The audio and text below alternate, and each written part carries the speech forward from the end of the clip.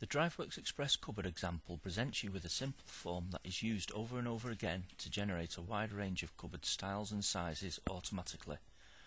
All the accompanying manufacturing drawings, sales drawings, assembly drawings and general arrangement drawings with accurate bills of materials are also automatically generated.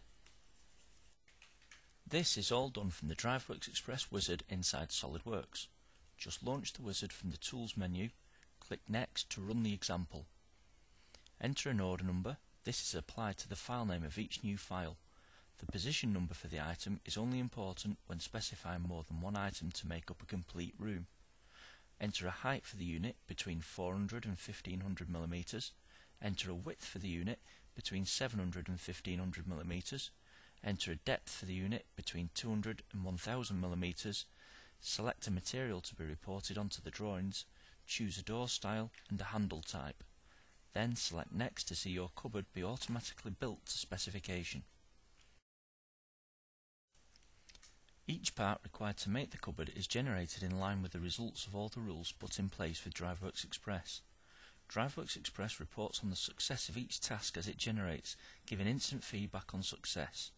Lengths, widths and heights are applied to produce the part to the exact size required. Fixing holes are repositioned. Hinges are distributed accordingly, shelf spacing calculated with fixing holes driven to the correct position.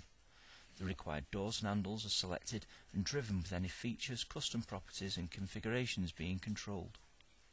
Drawings are generated with all manufacturing dimensions and relevant information applied.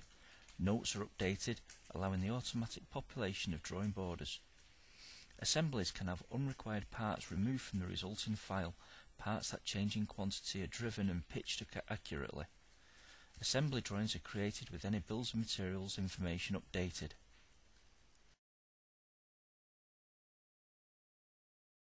The end result is a fully engineered model, exactly to specification, with accurate component detail and precise geometry applied.